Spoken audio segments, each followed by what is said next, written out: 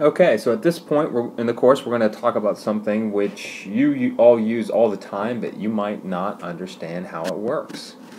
And so we're going to talk about display technology. Hey, the photo we have here today, this is a transparent display. So they've actually placed these objects behind the panel, and then they can superimpose images. You'll learn today, though, that this is just done with a conventional LCD, and that the backlights they have behind this thing are extremely bright because they're just taking the standard LCD TV, which is not that transmissive, and putting a ton of light behind it to light up the objects behind it. Okay, so let's get started.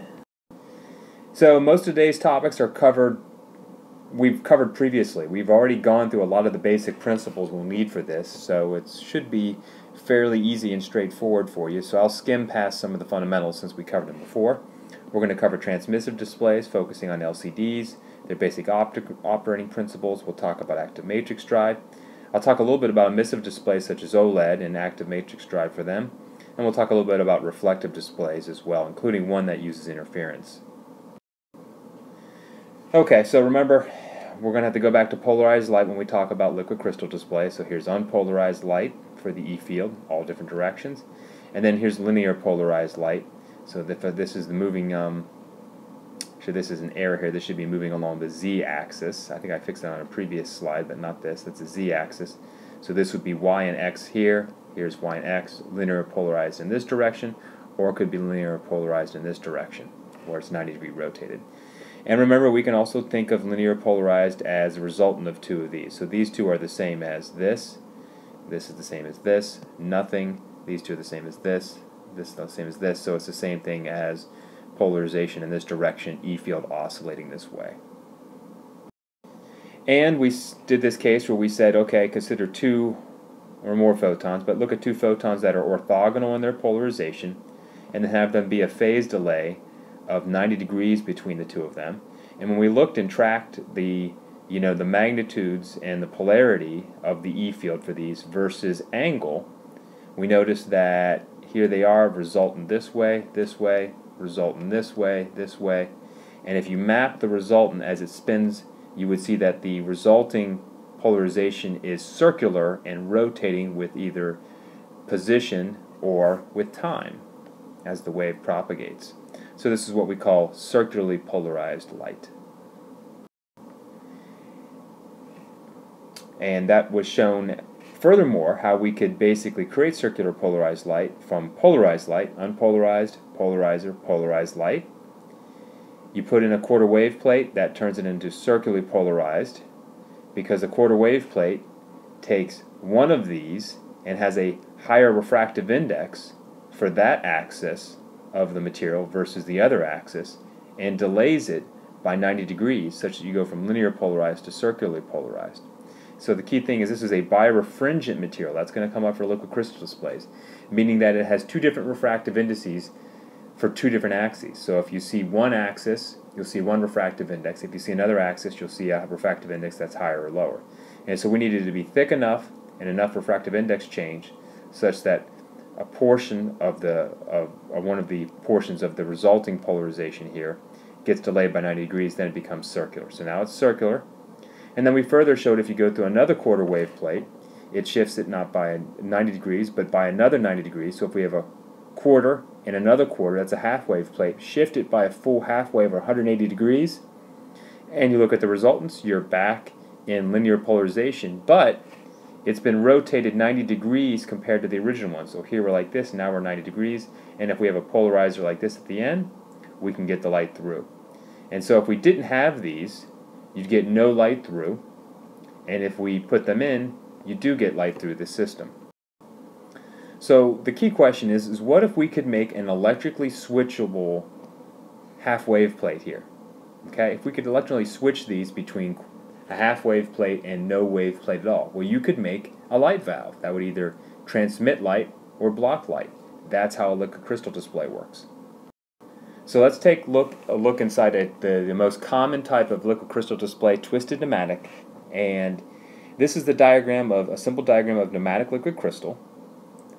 Okay, so it's a liquid with all these long molecules, rod-like molecules for the liquid crystals themselves. It is a liquid, so these can move around and flow. It's called a crystal because there's an order here, because they all line up. There is somewhat of an order, so it's not amorphous. It does have a periodic nature, hence it's a crystal. And it's birefringent because these things are all lining up. And what we talked about last time is if E field aligns, if your E field and polarization is aligned with the long axis of the molecules, you'll see a higher refractive index, versus if the E field was this way, you'll see a lower refractive index, okay, when it tries to go across the particles. So let's take a look at this. And so what you do is you take this liquid crystal and you put it between two plates. These plates are special though. What you do is you start with a plate that's been coated with polyimide. It's a polymer. And then all you do is you take a cloth, literally, and you rub the cloth multiple times across there.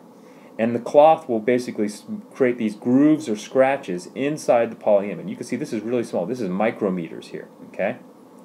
Why we do this is when you put the liquid crystal on there, the liquid crystal molecules themselves will line up with these grooves, okay? So they line up with that because of their interaction forces. And so when I put the liquid crystal against this plate, you see they all line up. But then on the other side of this, I have a plate which was rubbed in this direction, so they line up that way.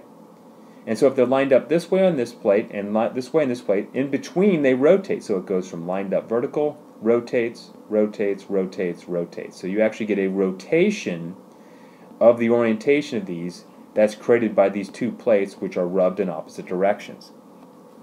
Now, what's going to happen is then we put a voltage on these plates as well because they have electrodes, and you'll see that the molecules line up with the E field. Okay? Right at the plates they stay the same because it's a strong force, but the E field's enough that the liquid crystal molecules in between line up with the electric field. And so that will give us a switchable effect between no wave plate and a quarter wave plate. Let's take a look at that in greater detail then. So, in this case I've got no voltage applied and the liquid crystal follows this arrangement created by the plates. And if I have a photon of light with polarization in here, what happens? This is acting like a half-wave plate, so this is acting like a half-wave plate, okay? And the light here lines up and it starts to rotate. And it keeps rotating and lining up because of the birefringence as it goes through, and by the time it comes out the other side, as you can see here, it's polarized this way, whereas it came in like this, so it rotates the polarization by 90 degrees. Remember, we said that the refractive index maximum is seen when I have some sort of molecule and the E field is aligned with it. Well, look at this. The E field and polarization always automatically lines up as it goes through here with the maximum refractive index axes. And so this thing is a very effective way to basically take the polarization and rotate it by 180 degrees by making this act as a half wave plate. And so as a result, I can get through this second polarizer here, which is crossed with the first polarizer. So in this case, I get transmission. Of course, I only get half the light through, right? That's one of the problems with LCDs, is that the first polarizer, you lose half of the light, right?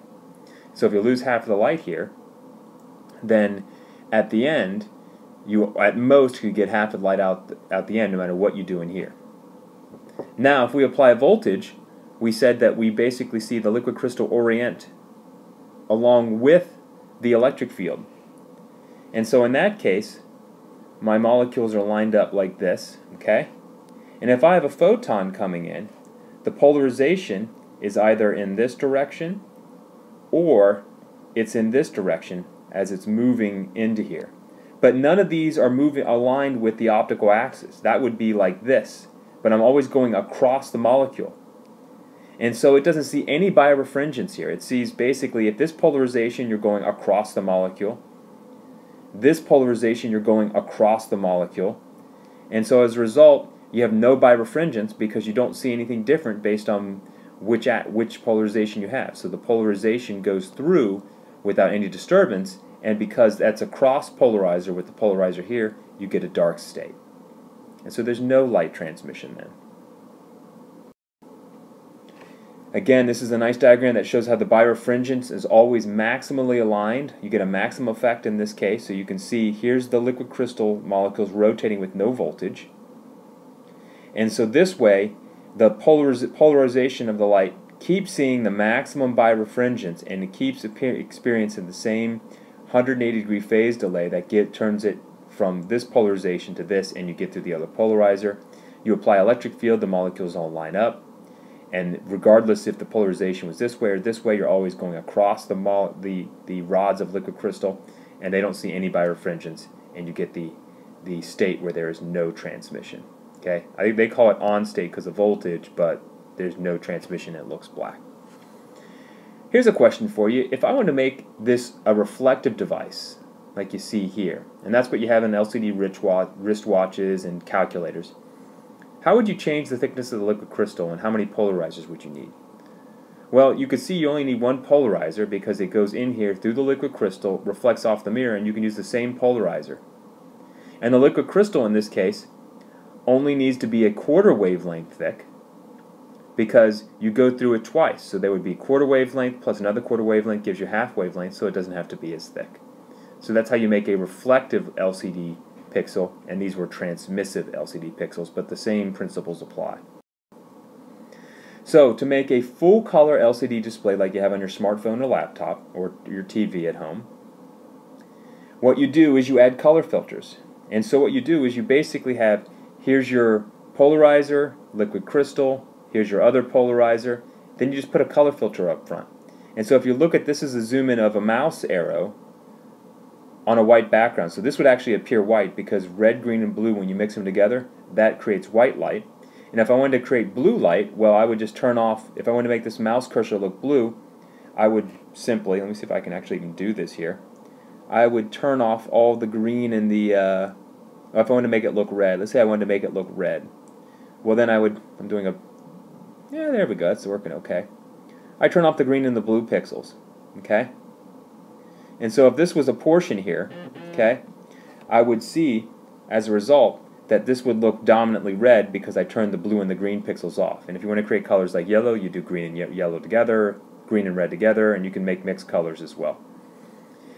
One of the challenges you have when you do this is that this is only 40% efficient for a typical polarizer, and a color filter only lets a third of the visible spectrum through, right? So then I end up with 0.4 times 0.3, which equals at best only 12% efficiency for getting the light from the backlight of the LCD to the viewer. And so LCDs waste typically, actually even, they're less efficient than that. They typically waste more than 90% of the light coming from the backlight. So if you didn't have all these optical losses, your LCD display could look 10 times brighter, an order of magnitude than it does now. To get a further explanation of all this stuff, there's some good video links too on Blackboard. So check out these. They're posted on Blackboard, and they go to YouTube, and there's some quick videos that show you all this stuff with some animations and other things as well. Okay, so take a break, do some review, and then we'll continue from there.